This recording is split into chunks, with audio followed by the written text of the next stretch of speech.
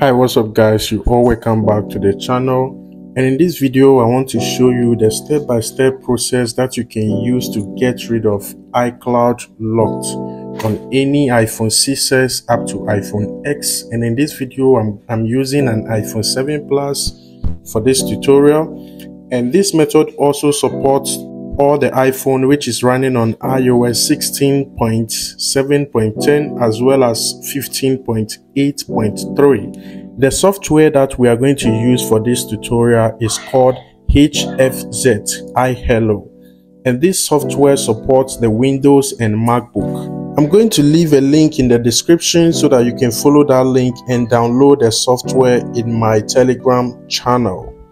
Yes. So once you launch the software, then you connect your device to the software and make sure that your device is on hello screen. And once you've connected your device to the software will automatically detect your device, and then you click Start iHello. Once you click on Start iHello, the software is going to check your device to see if your device is supported. And then it's going to give you a pop-up to register your device. Now, after registering the serial number, the next thing I did is to connect the device to the software again.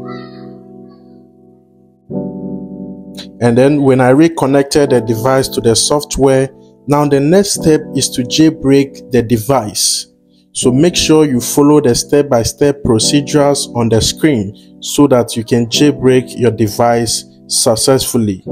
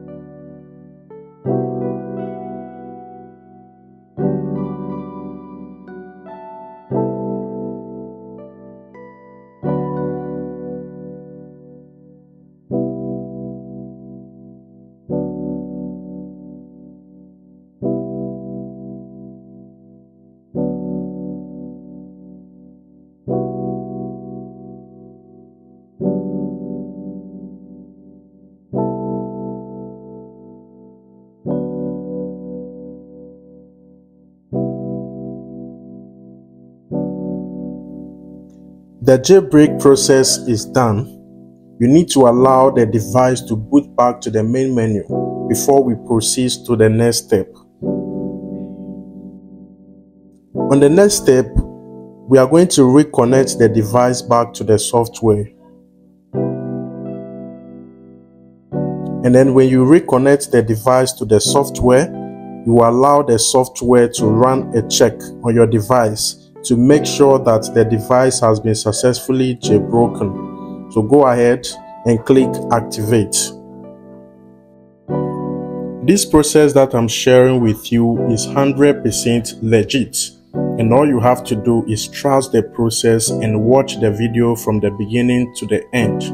So when the software runs a check on your device, it is going to give you another pop-up message telling you that your device has been added to the server queue. So please run the tool again after 30 minutes to complete the process.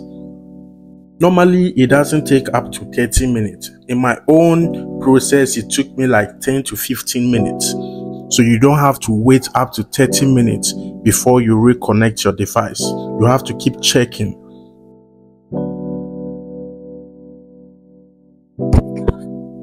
After 10 to 15 minutes, then you reconnect your device to the software. And when you reconnect your device to the software, then you click Start. The device will run a quick check on your device And after running the check, it is going to generate a default SN for your device.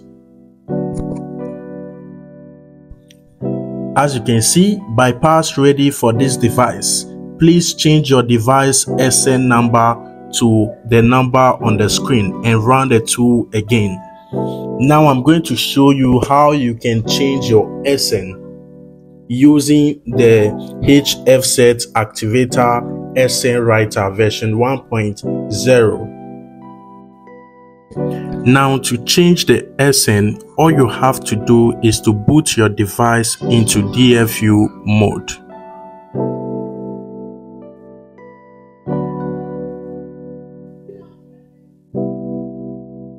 Once your device is in DFU mode, then the next thing that you have to do is to go straight to the HFZ activator, and then you are going to boot Boppo for your device.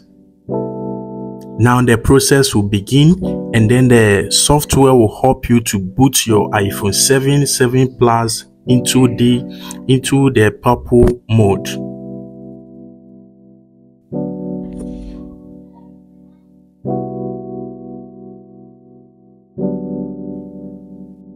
Now the Boppo mode boot is successfully done, and then you click on SN Edit, and you are going to select USB modem, and then you click connect. Now you can see the original SN. All you have to do is to cancel it, then copy the SN which the software has generated for you. Once you copy the SN, then you paste it right inside the software, and then you click write. Some of the iPhone device, after changing the SN, the device will be stuck on the Boppo mode. So you just have to force and boot the device into the main menu, or you can flash the device with 3U tools, but make sure you retain user. Don't just flash it completely, maintain the user data. So now we just go ahead and cancel the HFZ activator. Then we force and boot the iPhone 7 Plus back to the main menu so that we can complete this process.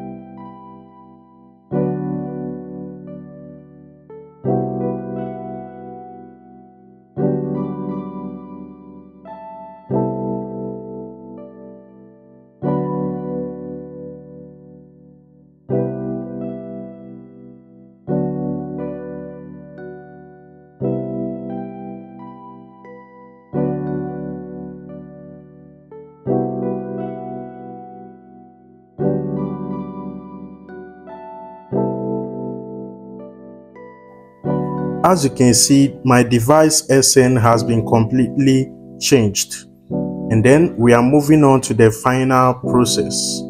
The next thing to do is just connect your device to the software again, and then we can go ahead and activate the iPhone device.